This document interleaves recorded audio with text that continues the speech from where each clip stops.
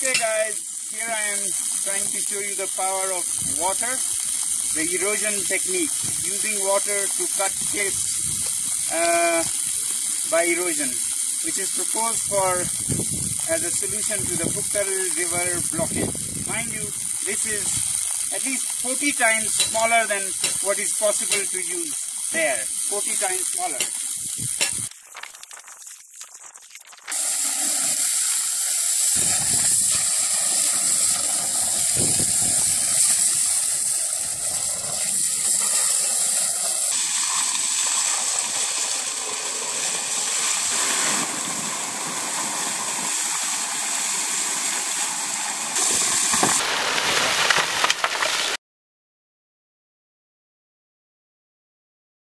So this is what we cut in this ancient, thousands, millions of years old plateau, which is compressed hard with heavy rocks.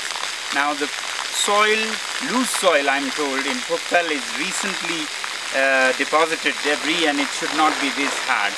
So if it is possible here, it should be possible there.